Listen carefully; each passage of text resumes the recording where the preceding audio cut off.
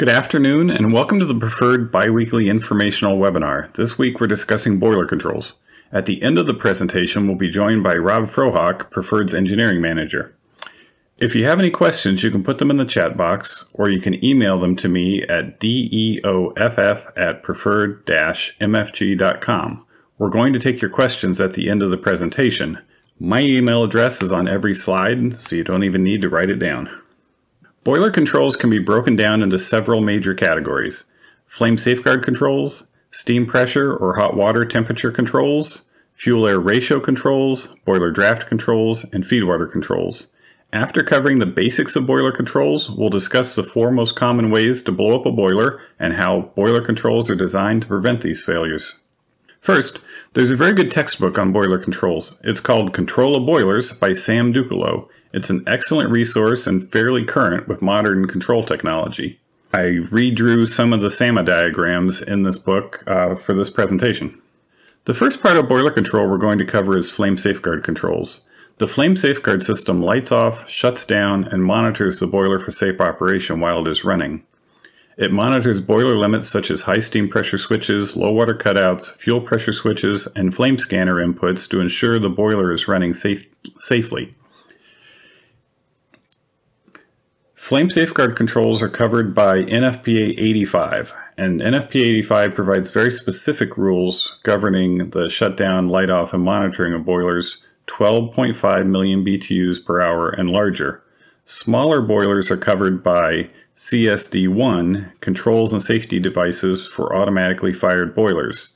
The two codes are very similar, but if you're going to be working on boilers in these size ranges, you need to know the specifics of both codes. The NFPA boiler light-off procedure is like this. First, you prove that there is no flame in the boiler using an input from the flame scanner. Second, you energize the combustion air blower and ensure boiler limits are made. Then the flame safeguard controller will drive the burner to purge, prove purge position with either a limit switch or feedback pots, and then purge for the selected amount of time.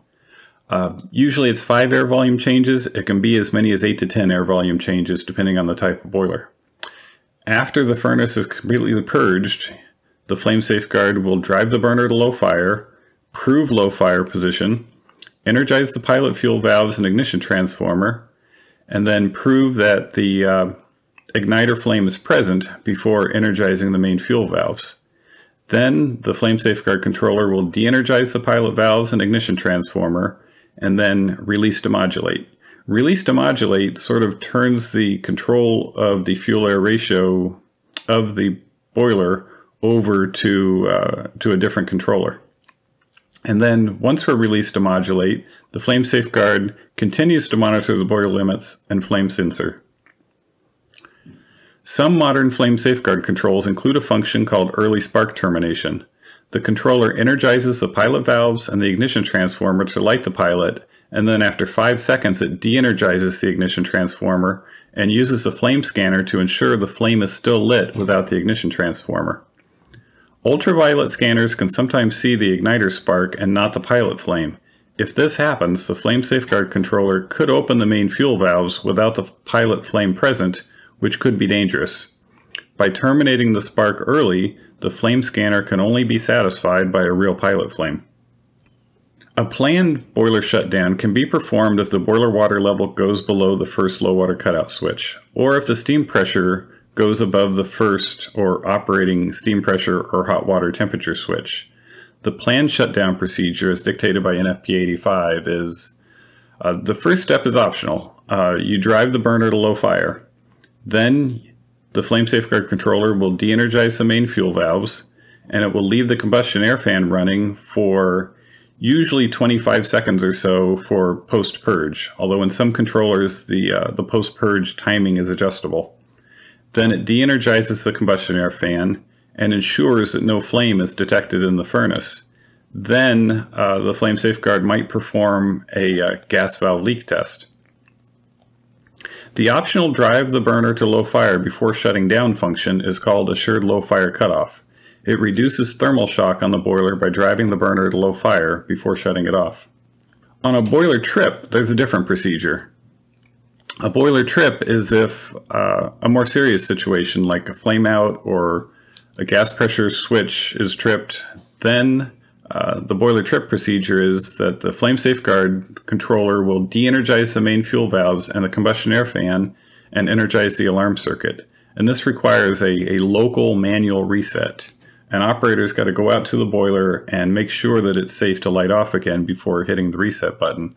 Otherwise, the burner just stays shut down in an alarm. The boiler will trip if the flame scanner quits seeing flame or if one of the boiler limit switches opens. On a boiler trip, NFPA mandates the flame safeguard controller shut down everything.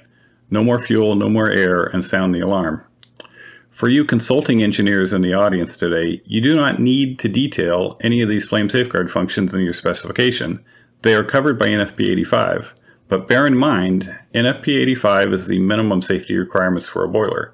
You can specify features and functions that exceed NFPA 85 to increase the safety level of the boiler. The steering committee that revises NFPA 85 is supposed to be made up of 1/3 end users and engineers, 1/3 code officials, and 1/3 equipment suppliers. So nothing really gets into NFPA 85 without consensus between these three groups. And that's why it's really the bare minimum requirement in boiler safety. If you want more information on boiler flame safeguard controls, the best source is really NFPA 85, and you can get a copy through NFPA. Flame safeguard is digital on-off. The limits are made or they're not. The boiler is running or it is not. Flame scanners can be analog, digital, or both, but even the analog-only flame scanners have a flame-proven threshold, so the flame safeguard system either sees flame or it doesn't. The rest of the controls on a boiler are largely analog. We'll start with boiler exit control, which is sort of a non-binary way of referring to either steam pressure control for steam boilers or boiler exit water temperature control for hot water boilers. The control loop is virtually the same. We get our steam pressure from a pressure transmitter. That signal is the process variable for the PID controller. The set point is entered by the operator locally, or it could come from a plant master controller that dispatches all the boilers in the plant.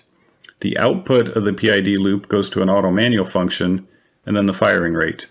Hot water boilers are the same, except the process variable input might be a temperature transmitter or thermocouple measuring boiler exit water temperature.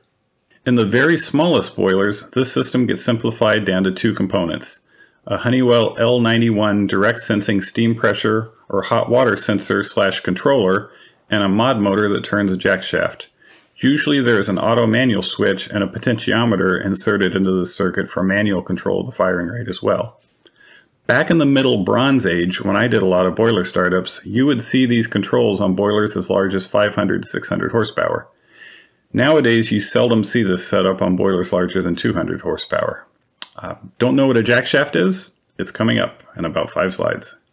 I'm not going to go into a lot of detail on the instrumentation we're talking about. However, if you go to David Bond's LinkedIn page under Articles, you'll find a paper I did about boiler room instrumentation and how to install flow meters, drum level transmitters, pressure transmitters, and other common boiler room instruments. You can send a friend request to Mr. Bond and join him and become one of his 12,000 plus followers.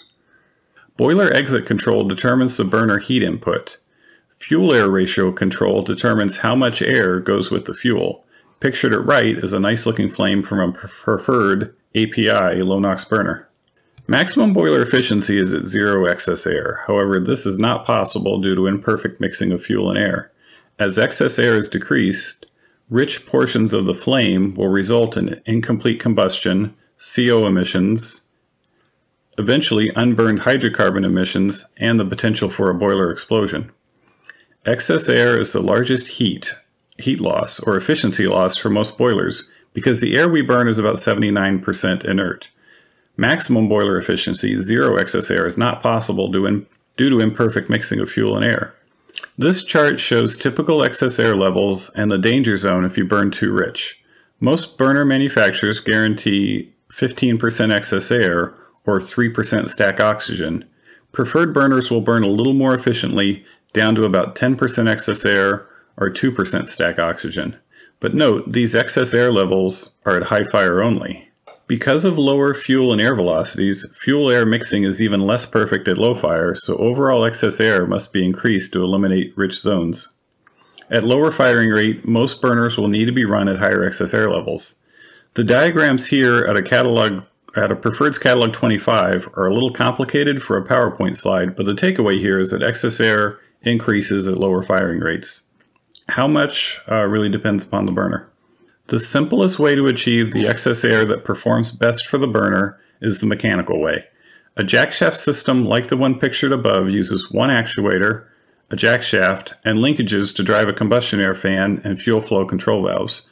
The fuel flow control valves typically have a means of characterizing the opening of the fuel valve to match the airflow from the fan and achieve the desired excess air for all burner firing rates. Back in the day, I started up 100,000 pound-per-hour water tube boilers with jackshaft controls just like those shown here. Today, only smaller fire tube boilers are equipped with jackshaft controls because fuel and electricity now are more expensive and more advanced controls are less expensive than they used to be. The problem with jackshaft controls is they can't react to changing ambient air conditions. As combustion air gets warmer in the summer, or scorching hot here in Texas, the density of the air goes down and there's less air available for combustion. With a jackshaft system, the owner can retune the boiler in the spring and fall to try and follow changing ambient air conditions, but more often, boilers are just tuned extra lean in the winter so that they don't run too rich in the summer, and this wastes a great deal of fuel. To compensate for different ambient air temperatures, we add some feedback to the fuel-air ratio controller in the form of an oxygen analyzer. Instead of one output to a jackshaft actuator, we now have separate outputs to the fuel valve and the air damper. I think the SAMA diagram best describes this process. For each firing rate or fuel valve position, the burner startup technician inputs the desired air damper position and stack oxygen. When the burner controls are put into automatic, the oxygen trim loop compares the current stack oxygen against the set point for that firing rate and trims the air damper position to maintain the desired stack oxygen set point. Whenever I go visit a plant with Preferred controls, one of the first things I'll look at is the oxygen set point versus the current oxygen. They should be right on top of each other, and if they're not, I look to see that the O2 trim loop is going in the right direction to correct the situation. But if your boiler is running at exactly the O2 that it's supposed to be running at that firing rate, you know that all is well with the burner. Most parallel positioning systems include an output for a forced draft variable speed fan as well. So at each firing rate, the burner technician determines the best air damper position, the best VFD speed, and the best stack oxygen. When the controller is put into automatic, it biases the air damper and VFD left or right on their curves to maintain the desired stack oxygen set point for that firing rate. Not only does adding a stock oxygen analyzer allow the boiler controls to compensate for changing air temperatures and saves fuel, it also increases boiler safety by enabling a low oxygen alarm and a low oxygen shutdown of the boiler. If the stack oxygen gets too far off its curve to the point where burner operation is unsafe, the fuel-air ratio controller can send a signal to the flame safeguard controller to trip the burner. Parallel positioning with oxygen trim works great for most boiler applications. However, there are a few cases where even more precise control of fuel and air is required. This control system is called fully metered combustion control. Metered because with this control methodology, airflow and fuel flow are measured with flow transmitters. At each firing rate, the technician inputs the fuel flow and airflow that results in the best combustion. If either fuel flow or airflow deviates from set point, the controller will open or close the fuel control valve or air damper to maintain set point. Fully metered combustion control reacts faster to upset conditions because the flow meters have a much faster response time than an oxygen analyzer. But oxygen trim is usually incorporated into fully metered controls anyway as a bias to the air signal and provides the safety advantage of a low oxygen trip. When are fully metered combustion controls appropriate? When the fuel pressure varies as well as the air temperature, when multiple fuels are going to be burned simultaneously. If you want to burn natural gas and say number 2 oil at the same time, we will measure how much of each fuel is going into the boiler, do some math to determine how much air is required for the burning of both of those fuels, and then that becomes the airflow set point in the fully metered combustion control. It's really the only way to do simultaneous fuels safely, and we see it in larger boilers. When multiple burners share the same combustion air source, fully metered controls are usually required. And this is the way utility boilers are run. Utility boilers might have 36 burners, but just one combustion air fan. So the fuel to the burners is measured at one flow meter at the header, and the air is measured at one place through the combustion air fan, and then that fuel might get split up to however many of the 36 burners are running at one time. Fully metered controls might also be appropriate on very large boilers where the ROI for the flow meters is quick. And note, very large boilers are going to be equipped with fuel flow meters regardless of the fuel-air ratio strategy, so sometimes there's no extra expense in doing fully metered controls versus parallel positioning with O2 trim if you're going to have the flow meters on the boiler anyway. I showed loop controllers in the preceding diagram doing fully metered combustion control. Most of Preferred's fully metered combustion control systems are done in our loop controllers, now the PCC4. We can also program the same control strategy into a PLC. However, the least expensive way to get fully metered combustion control is with the industrial version of our BurnerMate Universal. It can be set up for fully metered combustion control, and it uses CAN software that is UL listed and FM approved. So final thoughts on combustion control.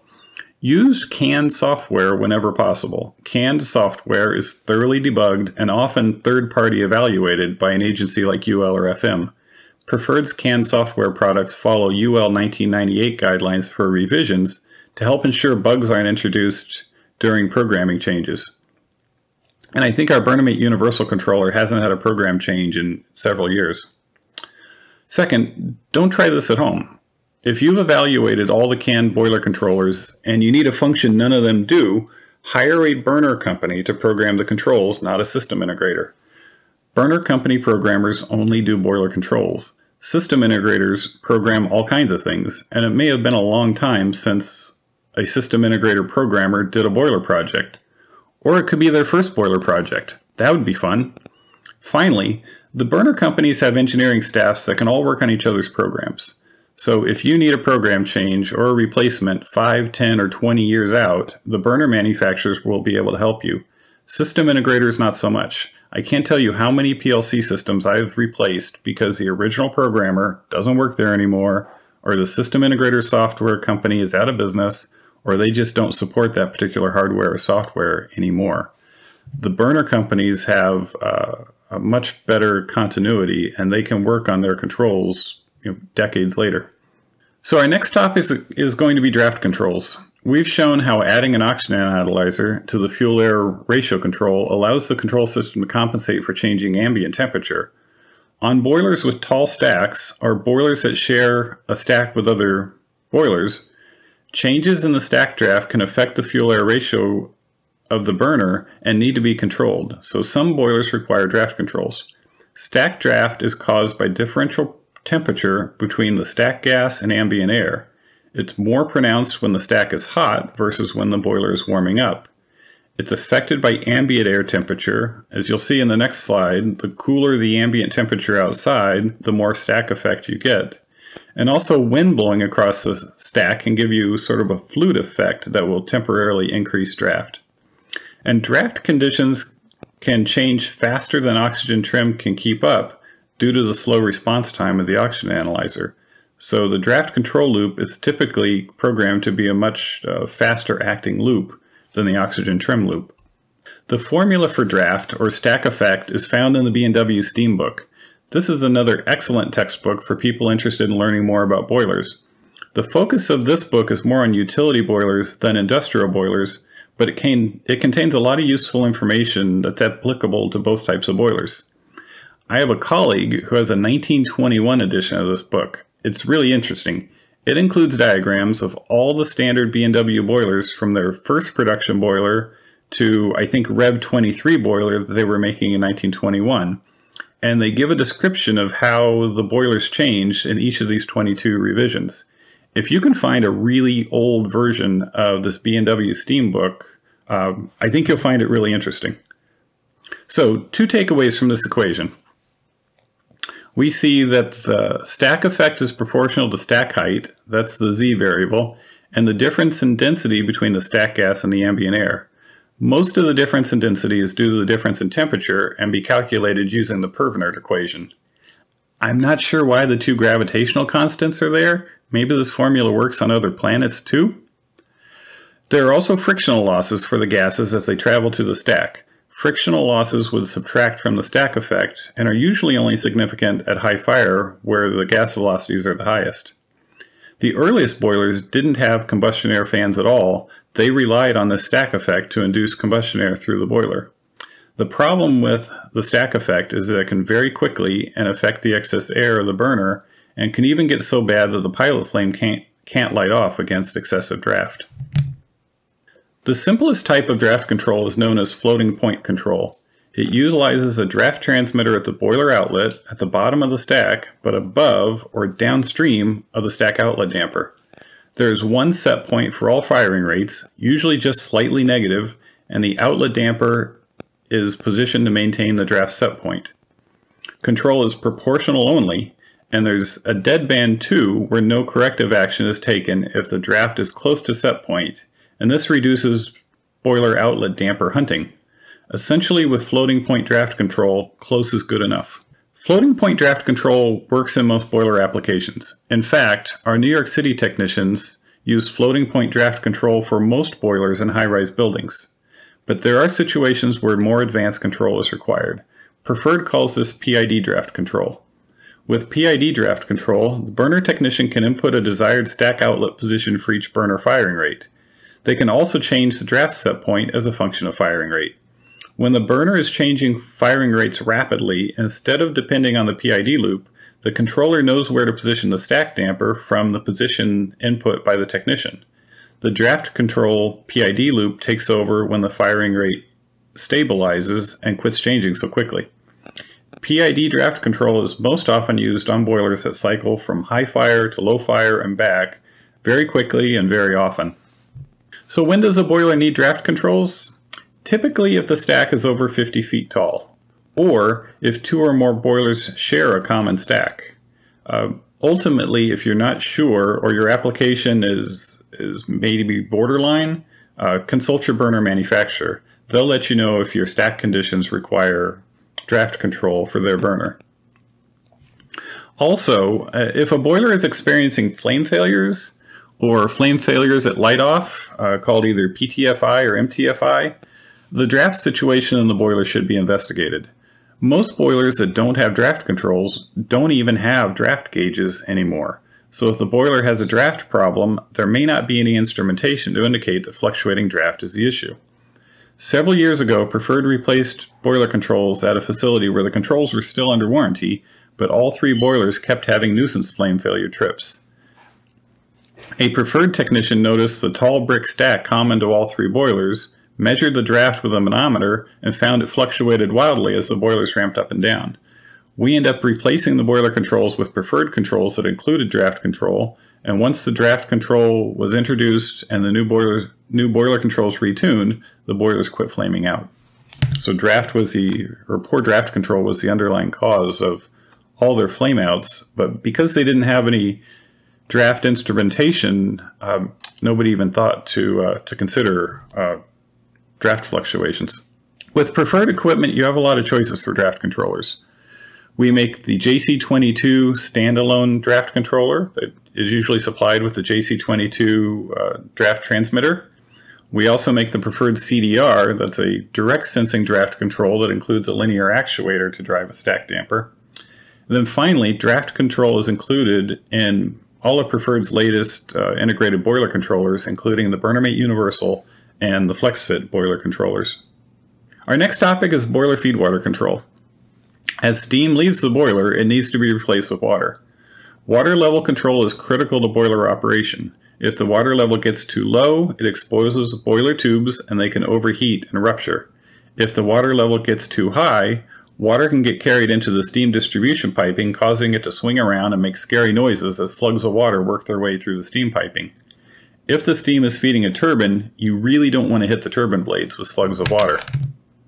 So there's 4 basic types of feed water control. You have on-off feed water pump control, single element feed water control, where we're looking at only the boiler drum level. And then there's 2-element feed water control, where we look at water level and steam flow. And then finally, there's 3-element water level control, where we look at drum level, steam flow, and water flow inputs.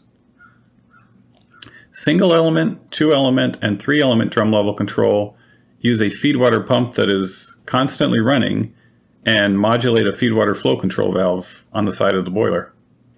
Fire tube boilers less than 200 horsepower will often be supplied with on-off feed water pump control. Larger fire tube boilers will typically have single element feed water control, and water tube boilers that are naturally more sensitive to water level disturbances are more likely to have 2-element or 3-element control to maintain set point. On-off feed water control uses a contact in the low water cutout device to energize or de-energize a feed water pump motor starter. I think the most common device used for this is the McDonnell Miller 157S. It will typically have a switch to shut off the boiler on low water and a switch set at a little higher level to toggle the feed water pump on and off. Schematically, single element drum level control is shown like this. The drum level signal, usually a 4 to 20 milliamp analog signal, comes from a differential pressure transmitter mounted on the boiler.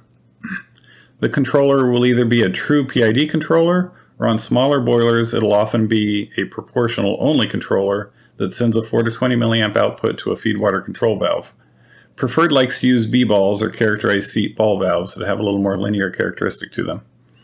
Not only does this system offer more precise drum level control than on-off control, but the controllers usually incorporate an auto manual capability that's nice, and the ability to change water level set points if you need to. There's a fundamental problem with feed water control called shrink and swell. As the steam flow out of the boiler increases, the pressure in the boiler decreases, causing the formation of more steam bubbles, and the effective water level in the boiler rises. We call this swell. Also, the firing rate controller will increase boiler heat input when it senses the steam pressure decreasing, and this causes more steam formation and adds to the effect of the water level increasing. A single element feed water control that only sees water level will respond to the high water swell by decreasing feed water flow into the boiler. The problem is, feed water flow is decreasing while steam output is increasing, and when the swell effect ebbs, the water level can be well below set point. The opposite effect, shrink, happens on decreasing steam flow. This effect can be managed in fire tube boilers with proper PID loop tuning, but water tube boilers have much more shrink and swell and will often need a more sophisticated control system. When we go to 2-element feed water control, we add steam flow as a feed forward. Instead of relying on just drum level control, which gets faked out by shrink and swell, now the controller can see the steam flow output out of the boiler in addition to the drum level. There's a math block on the output of the drum level PID block that allows the technician to tune the output of the controller to both steam flow and drum level. In the long run, the water flow entering the boiler has to match the steam flow leaving the boiler. So in many ways, steam flow is more useful for feed water control than drum level. The downside is the steam flow meter is an expense to the system, but many customers want a steam flow meter on their boiler for other purposes anyway. 2-element feed water control is a big improvement over single-element feed water control, but it isn't perfect because we can't see how much water we're putting into the boiler. We can only see the feed water flow control valve position, and no feed water valve has a perfectly linear flow versus valve position curve. By adding an input for feed water flow, we can precisely match the amount of water entering the boiler to the amount of steam leaving the boiler, and finally conquer the effects of shrink and swell.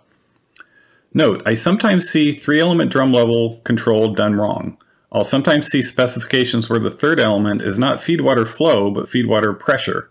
There is no reason to correct for feed water pressure because most steam plants use fixed speed feed water pumps, so the pressure is constant. Preferred does a lot of systems with variable speed drives on the feed water pumps by customer request. However, we only recommend VSDs on feedwater pumps if the plant wants to run different steam header pressures. Some plants will run at higher pressures when they are running a steam turbine. In that case, you have to increase your feedwater pressure to overcome the new higher boiler steam pressure. Our final topic is going to be preventing boiler explosions. Boiler explosions used to be a very big deal. They were very common, and in fact, the American Society of Mechanical Engineers was originally founded in 1880 to determine codes and practices to prevent boiler explosions. Their first meeting had 30 people in it. The primary function of boiler controls is to operate boiler controls safely. And now that you know some of the basics of boiler controls, I'm going to illustrate specifically how boiler controls are designed to prevent the most common causes of boiler explosions. And note, all U.S. boiler and burner manufacturers strictly follow NFPA and the other relevant codes. Nobody in the U.S. makes an unsafe boiler or burner. Boiler explosions usually fall into one of these categories: a steam side explosion, dry boiler firing, a fuel side hard light off, or fuel side rich combustion.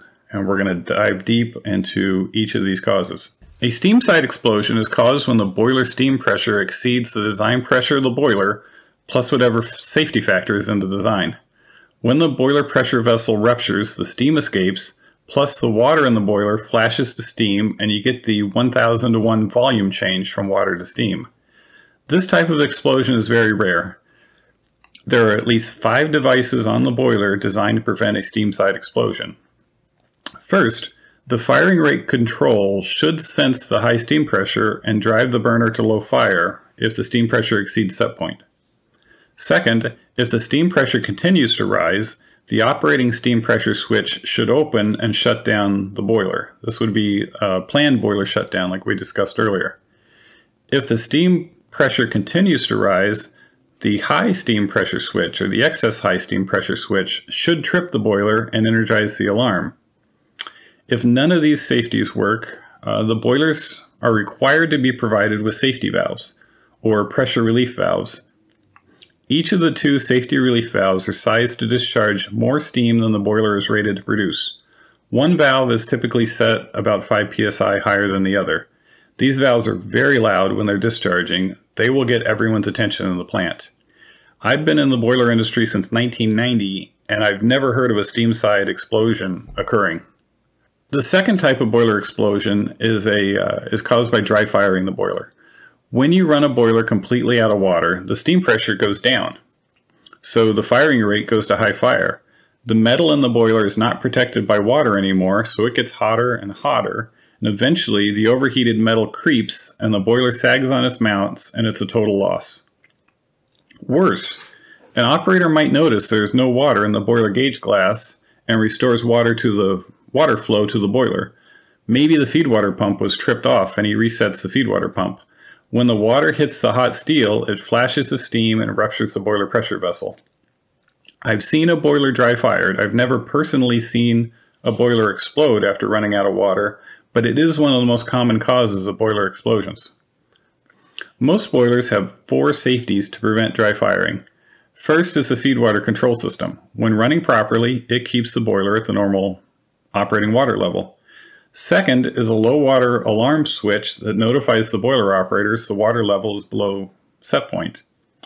Third is a low water cutout switch that when opened shuts off the burner.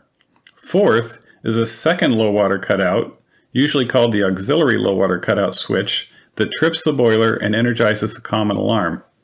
Often the low water cutout and the auxiliary low water cutout switches are different types of devices.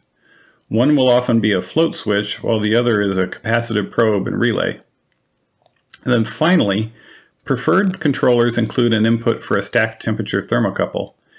If the stack temperature goes over set point because there's no water in the boiler, the preferred controller trips the boiler.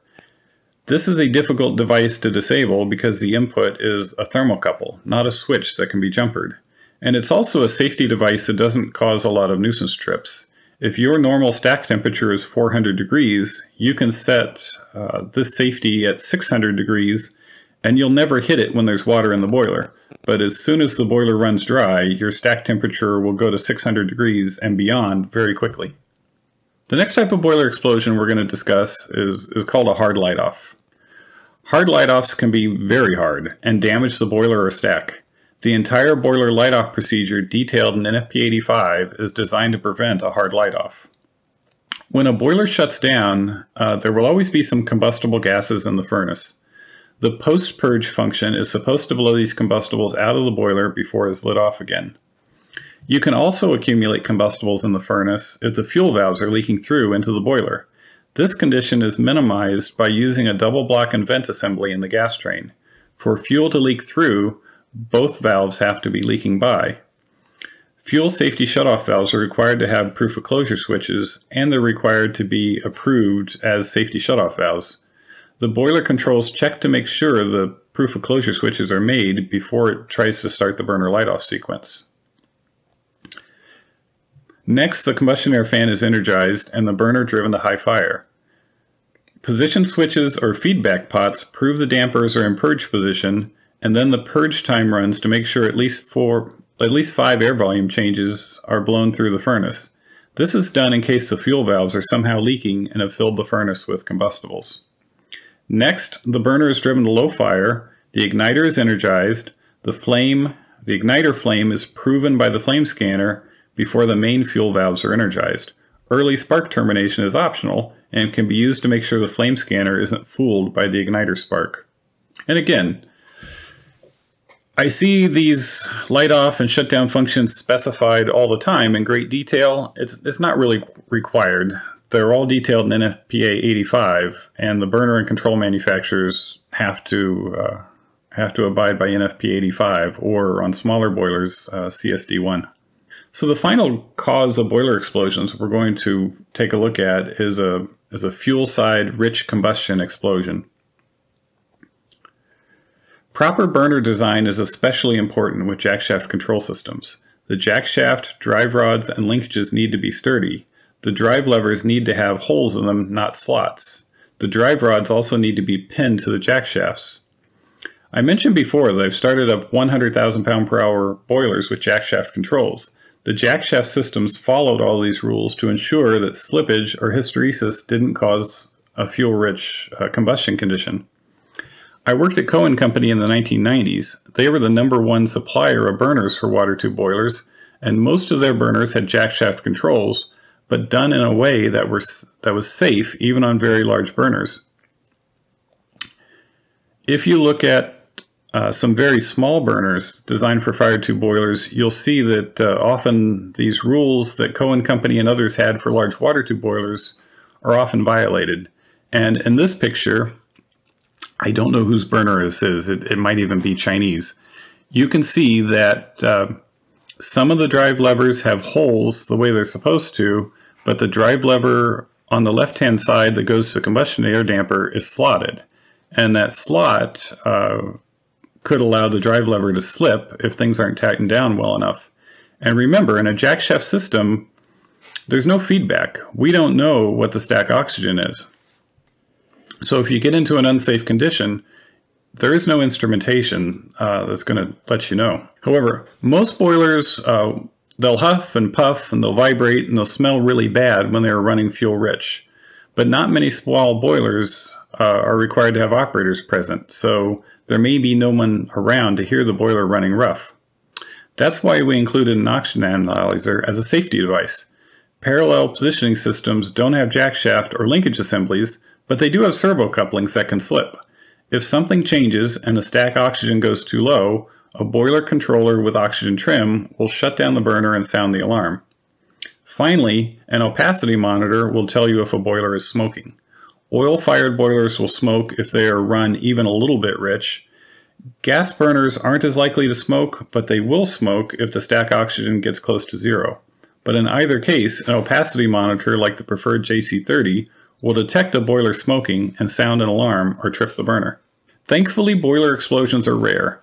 Most are caused by operator error. So preventing even operator error is an important part of boiler control system design now.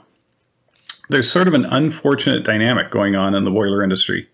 As equipment becomes more automated, the training level of the operators is going down. We spend quite a bit of time training plant people to understand and not just rely on the automation we're providing. Well, that's it. Thank you for sticking around to the end. We packed a lot of information into one webinar. If you want to learn more about any of the topics covered today, I recommend you pick up one of the books I mentioned earlier. And if you have a project that might involve Preferred burners or controls, please reach out to me or one of the sales engineers at Preferred. We're going to take your questions now, and we're going to be joined by Rob Frohock, who's the engineering manager at Preferred and virtually unstumpable on boiler controls questions. You can submit your questions via my email address in the chat box or in the chat box on your screen. And we'll do a little bit of post-production on this webinar to include the Q&A portion, and then in a day or two, it'll go on Preferred Utilities YouTube channel where we archive these webinars forever. So now we're going to go to questions and answers.